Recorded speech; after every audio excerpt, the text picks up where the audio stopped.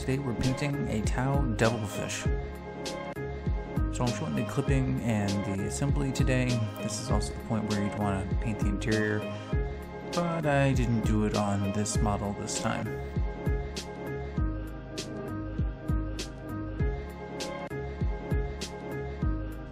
So continuing with the assembly, trying to take care of some mold lines, doing some priming. Here's a kind of a tricky part that I encountered when trying to put together the front burst cannon. The problem is with these parts that are movable. You still want them to be movable later, but you also need to paint them so that they still look good. So I just painted it and glued it together, and we'll worry about it later. So here's another model that didn't quite fit together as well as I could, so I put a bunch of glue and then used clothespins to keep it together. Try to hold the shape.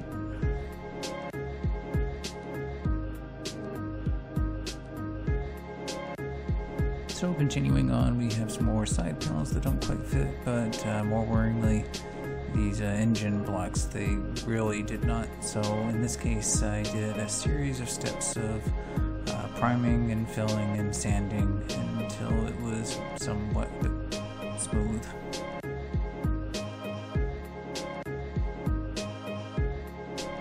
Here you can see I'm using the glue and sanding and then priming, and then when I sand I can go against the primer and just see where I still have any high spots. When you're fairly happy with the smoothness, then you can take it out and spray, because I don't have an airbrush.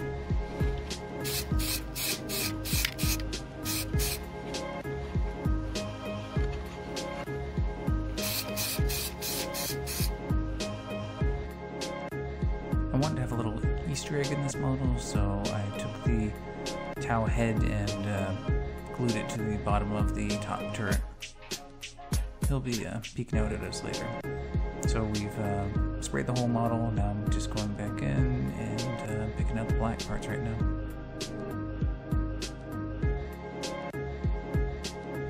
A lot of what I show in this video is just a single first coat, but I always end up doing at least 2 thin coats. A lot of the painting I do is like the box art. Unfortunately, here this is the bottom of the model, and the box art doesn't really show what's going on down here, so I just sort of guessed.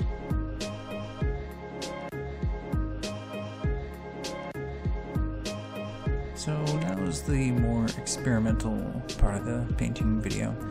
In this case, I've got kind of an old, very thick bristled brush, and I'm taking undiluted paint and just kind of stippling it into the model. This was an intentional choice to both start in highlights off from the Corax Gray spray paint and to provide some texture. I wanted these panels to look like they were, right out of the foundry. So I'm going to continue with stippling and try a little bit lighter colors, add some white to bring the highlights up onto the sides here. So I did the base painting for the white, the black, I think that was Abaddon black from Citadel. This is uniform gray from ArmorTexture, and we're just going to go around the model and pick up all of the gray parts. Here you can see it's a lot easier to see the texture of the model that I put on with the stippling. Whenever it got a bit too rough, I did go in and sand it down a little bit.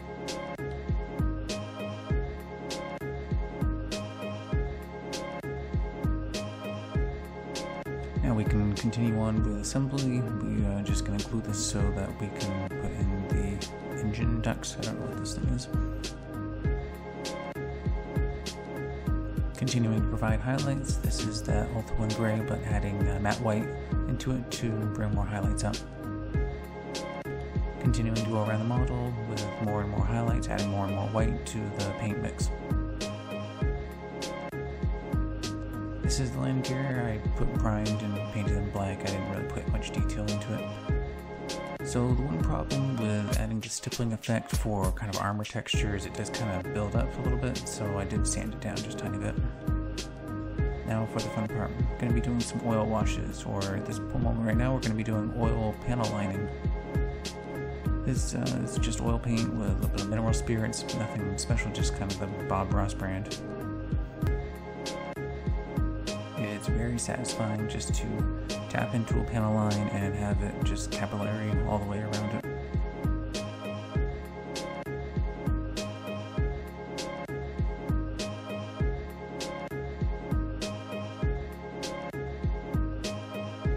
For my model, I tried to make it a little bit more like the box art, so I used a brown oil paint. You could use a black or anything you wanted. I think brown is really kind of showing a little bit of the dirty, grungy look that I'm going for. Not gross, but just that it's been in use for a while. For some of the larger black areas, I just kind of drenched it, and when we eventually get to the cleanup phase, I'll just kind of scrub those over, but give them an overall dirty look.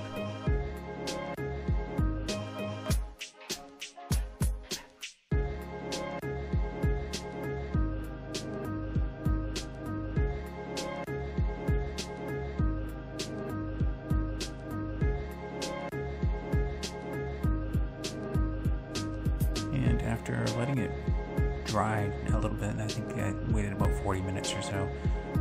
Now I do the cleanup. This is really just a Q-tip and some mineral spirits. Q-tip kind of wears away, so there's probably a better way of doing this, or maybe just using a brush or something like that. But I did want to absorb some of the oil paint. As mentioned earlier, I've got the pilot screaming guy here. He's kind of peeking out of the top turret, and I'm going to paint his face now. My Tauskin recipe is the Fang, followed by Army Painter Blue Wash, and then Rust Gray.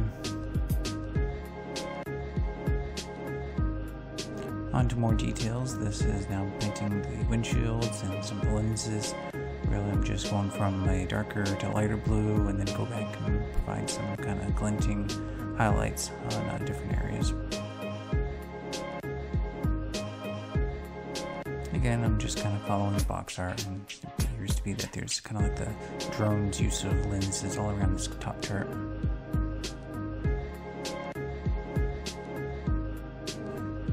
So now it's time to put some decals on. Nothing special. I soaked them in water and a little bit of vinegar, and then once I get them on there, I use water and a little bit of alcohol, which will help evaporate it.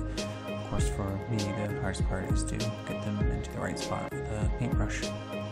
But I just move around, look at the box art. Unfortunately, it seems like not all the details of everything on the box art is available, but I just use other things in their place when I come across them.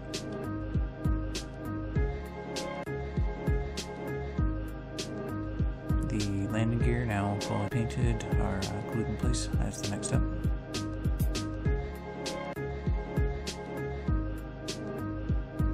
For some additional final touches, I've gone through and I'm going to take some of the Ulthuan gray with a little bit of white, you know, the highlight color that's in the area, and kind of tap it around the decals just to make it look a little bit weathered, and not as crisp and new, because the whole model isn't crisp and new.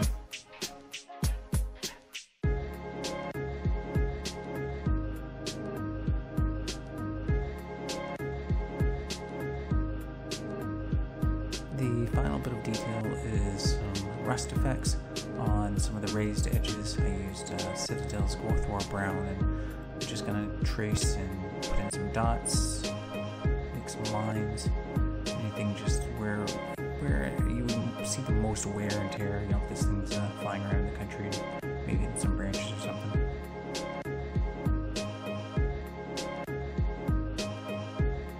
And with that, the model's done. The only thing left to do is to put some drones in the drone spot. Thanks for watching.